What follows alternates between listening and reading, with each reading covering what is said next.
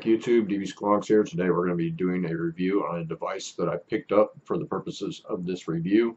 Today we are talking about the PAL II, Artery PAL II. This is a collaboration between Tony B and Aretry. You guys know the deal. Jump down to the table, take a look at what comes inside the box. Of course, we're not going to put a build in this, but you know, juice up the pod and bring it back up on top and vape on it. Before I go down the table, real quick, make sure you guys follow the advocacy links in the description, please. Everybody needs to take their part if you guys want to continue to vape flavors instead of just tobacco and menthol. There's a lot of stuff going on. There has already been flavor bans in different cities around the United States, and there's also a big deal going on down in Australia right now. Check out Vaping Bogan. He's the best one for the whole Australia vape advocacy stuff that's going on. But with that said, let's go down the table, take a look at what comes inside the Artery PAL II Tony B pod. So this is the box the Artery PAL II is going to come in. Front of the box is going to say Artery Tony B Project PAL II for your happy vape experience.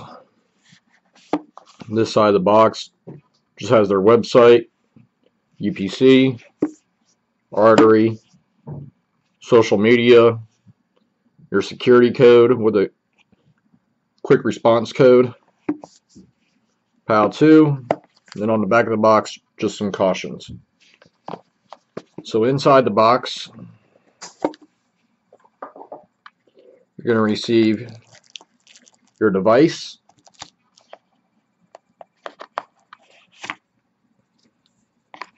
user manual, QC card, warranty card, micro USB cable, extra coil, and some extra O-rings and a fill plug.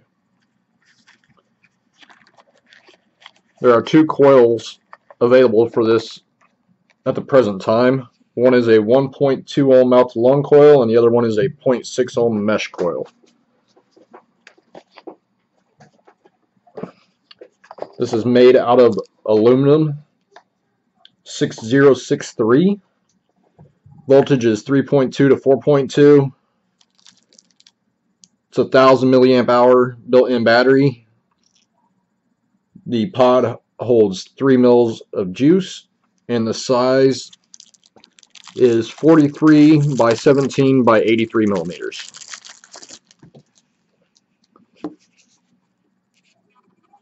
So the device, you're going to have your fire button on the front. It says Aretry. Side of the device is blank. Back of the device is blank. This side of the device, you're going to have your micro USB charge port with some ventilation.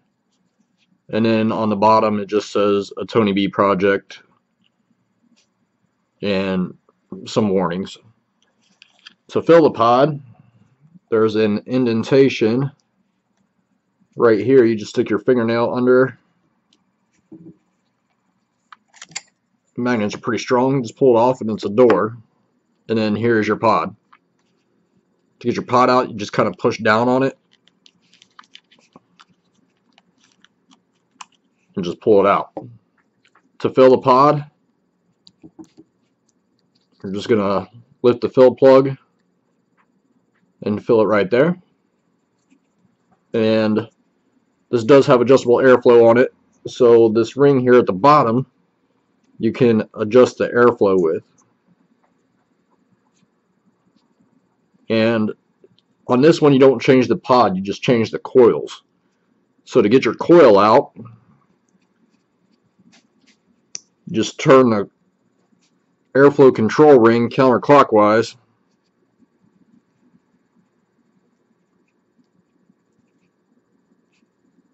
and then eventually, it's kind of hard to grab, it's kind of short, so it's kind of hard to grab, but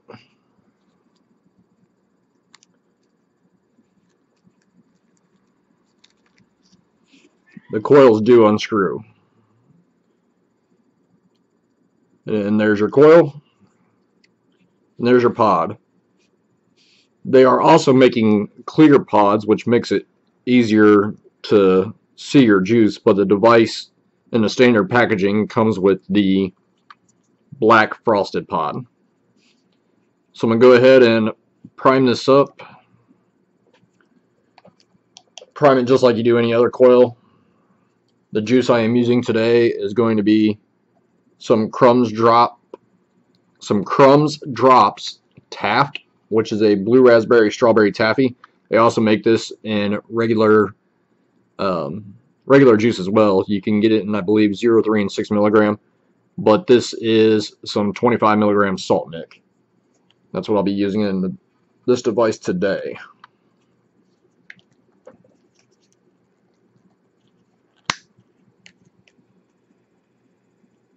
Also, big shout out to M&D Distribution for sending this juice over to me.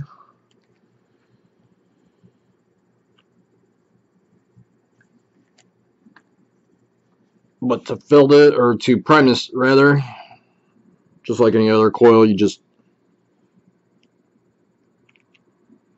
put a couple drops in it to get it started. You don't want to put too much, otherwise you'll get juice all over your hands.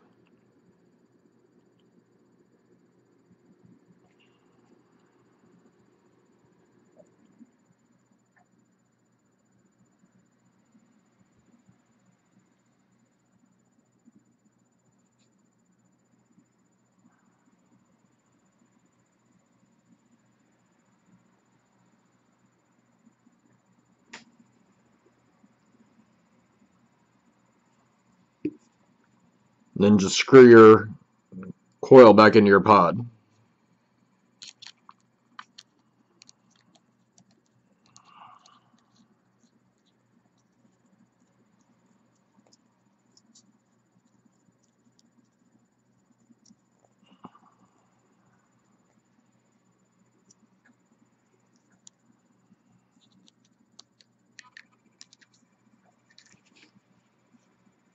And the fill port on this is pretty large, so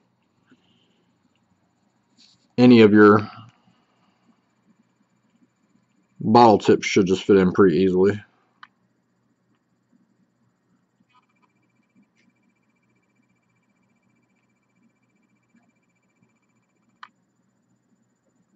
Now I can see why they're making clear pods. It is kind of hard to see your juice level in here.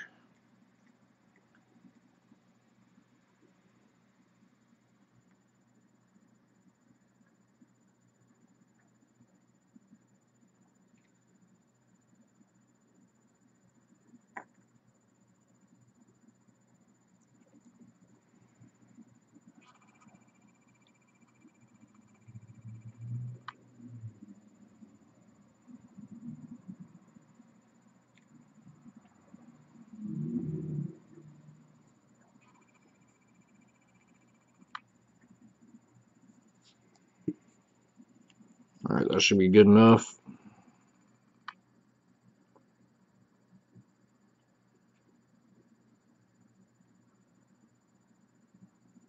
Make sure that plugs in there good. You don't want juice leaking out all over the place. Then you want to let that sit for 3 to 5 minutes. Put your door back on. We'll be good to go. Now to turn this on, should be 5 clicks on, 5 clicks off, I believe.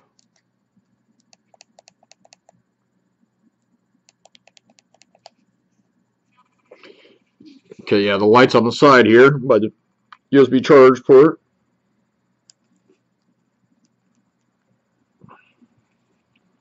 And there we go, the device is on. I'm going to let that sit for a couple minutes. We'll bring it back up on top and vape on it. One last thing, the battery.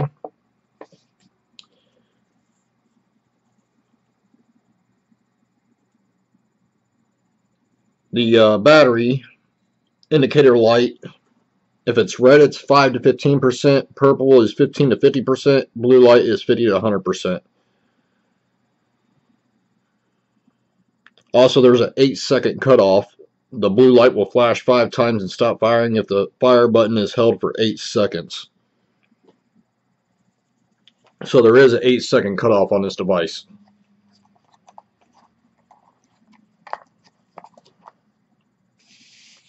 But there you go, guys. That is the Artery PAL II.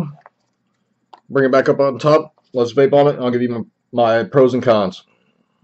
Alright, back up top with the Artery PAL II by Tony B. We'll jump right into it. I absolutely love this device. It has replaced my Lost Vape Orion, the DNA version. This is my primary device. Whenever I'm out and about, I'm always carrying a pod, and so I've been vaping on primarily just this for the last week and a half. Mainly, I don't vape on my mod or mods when I'm in the car, just because I don't like to blow huge clouds while I'm driving, so I'm usually vaping a pod. But, so yeah, there's a lot I love about this, and I do have a couple cons, but let's go over the pros first. They do include 2 coils in 1 pod, so that is definitely a pro that they do give you both coils. I am currently using the 0.6 ohm mesh coil with 35 milligram nic salt, and oh my god, I know what you guys are going to say. You can't use nic salt in a sub-ohm coil. That is not true. If it is in a pod system, it's completely fine. Basically what they're saying when you don't want to use nic salt on a sub-ohm coil would be like if you're dripping it on an RDA or in a sub-ohm tank, vaping it at higher wattages on a mod, so forth, so on. But to use it in a pod system, just like the Orion's coils are at 0.5 and a 0.25 before the new one came out. So I was running 35 milligram nic salt on a 0.5 coil in the Orion. But anyhow, so they do include 2 coils in 1 pod. Definitely a pro. The build quality is definitely a pro. The flavor that I get off of the mesh coil is the best flavor I've ever had on a pod system. That is including the Orion.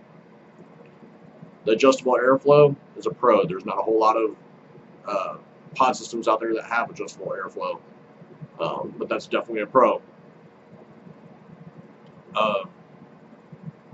The cons that I found with this device are basically subjective. The first main con that I have is the pod is a black frosted pod, so it's hard to see your juice level unless you're holding it up to a light bulb or light of some nature.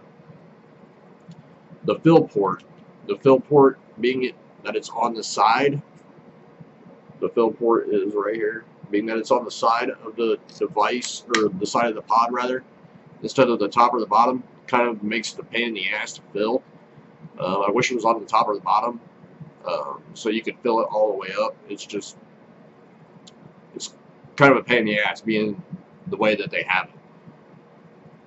Also, the airflow, although it is adjustable, but it is single-sided, there's only airflow slots on one side of the device.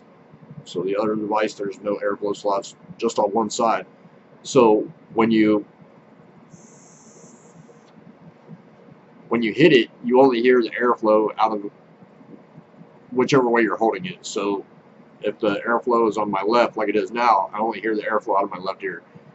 So, you know, it's just me being nitpicky because I'm so used to vaping on like an RDA where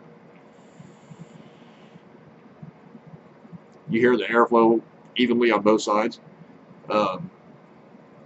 So yeah, that to me is a con. The only other con that I have is I wish that there was like some sort of window, some sort of like cutout here or here, either side of the device, to see your juice level without having to take off the cover. Yes, it's not a lot of work to take off the cover, but you know, it's just me being nitpicky. I just wish I could look at it, and see where my juice was. But other than that, I absolutely love the device. It's basically my all-day carry right now, and what I vape on when I'm out and about. So other than that, you guys make sure you follow the advocacy links again. Please make sure you guys do that. And I don't care if you guys are vaping on a hand-me-down device or something you guys spent a lot of money on, as long as you're not smoking. So until next time, guys, vape safe, always check your batteries, and keep it cloudy.